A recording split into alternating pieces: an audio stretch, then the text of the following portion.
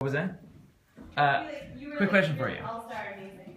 Can you tell me a little bit about this experience, or what your intentions were behind this, or give me a little insight into what's going on here and what you have created with everybody here today? This is my divorce day, and it was really amazing. I created a divorce party, and we had a ceremony where we, just like in a wedding, you have this whole ceremony where you come together, and then we just decided to make a ceremony where we came apart again. And it was this beautiful, amazing thing that there was, just like weddings and relationships, there's a lot of emotion. There was a lot of, awe and sadness and also a lot of humor and just the whole range. And that's what I think was really beautiful about it. And everybody that came to tell me the impact on them, they were all thinking about their own situations, their own lives, and it wasn't about us getting divorced, but it was about everyone and kind of being there for each other. So what is your wish for the world in creating this experience? What was your wish for yourself? There's so much beauty in relationships and all the stages of the relationships, from the excitement to the middle of the relationship to the ending of the relationship, and they make such a huge impact on your life. They make a really big impact on my life, and it's really important to honor that process in every aspect of it, not just try and run away from the breakup, but really accept it and acknowledge it and go through it to get it's just as powerful and impactful as the beginning of the relationship and every other aspect of it. Cool. So how do you feel? I mean, man, try, you think a wedding is a lot of work, wedding party? Try throwing a divorce party.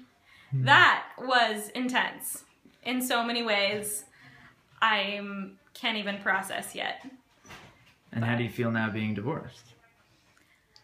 It's kind of weird, honestly. My hand doesn't have a ring on it. So was this real? We might want to ask.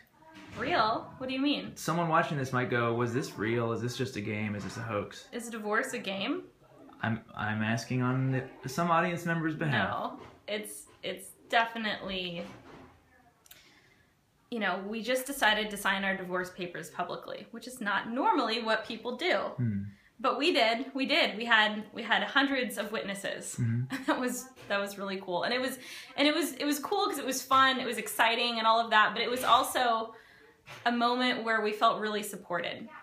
And we felt like we were sharing a really vulnerable part of ourselves.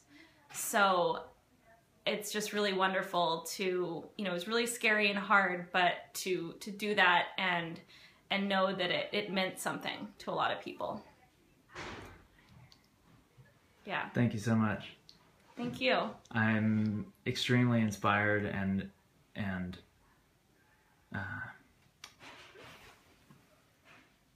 honored to have been able to be part of this creating life as art and with intention and meaning, and moving into a future where we let go of fear and ways that have held us back, maybe in some way, move into a more conscious, free future.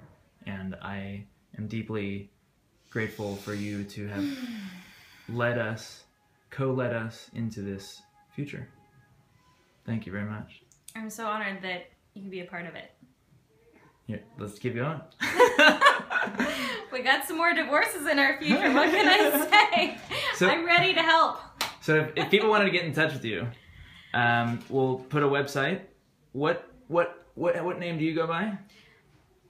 What is your name? My name's Natalie, and I go by Mikka Minx. I have an event production company called Minx Productions, where I like to create really unique, memorable, interactive, connected events.